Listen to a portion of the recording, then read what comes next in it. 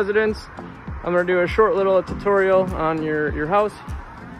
We'll start off over here, right behind your AC unit.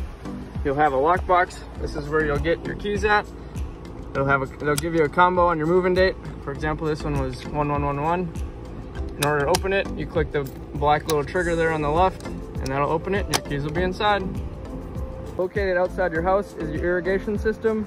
This is already set up and programmed by management. They are the ones to maintain it, so please do not mess with it. Located out in your garage is your electrical panel. Everything is labeled and up to code. If for some reason in the middle of the night or during the day your outlet isn't working or light's not working, this is the first place to check. Come out here, and if it is orange, that means the breaker is tripped.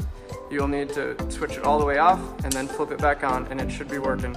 If not, please reach out to management and we will get somebody on it. Also located in your garage is your water heater and your main water shutoff.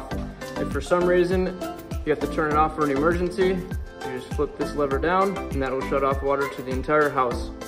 Also, for townhomes and multi-unit houses, you'll have a fire sprinkler system, and that's this cabinet right here. No need to touch this. This is all maintained by property management. Located in your kitchen, you have all stainless steel appliances. All of them are electric. You got your fridge with an ice maker, your microwave and a stove. Then you got your dishwasher. Then you have your sink with the garbage disposal located underneath.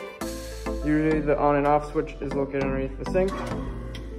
With your garbage disposal, if for some reason it's not working, there's a red reset button underneath it. Located upstairs in the hallway, you have your laundry room. OneBridge provides all the connections to the washer and dryer, but we do not provide the washer and dryer themselves. Also in your hallway, you have your attic access. No need to go up there. That is just for maintenance.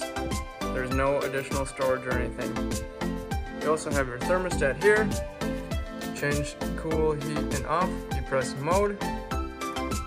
And then to control the temperature, plus the arrow up or down. Located upstairs in your master bathroom is the main GFCI plug.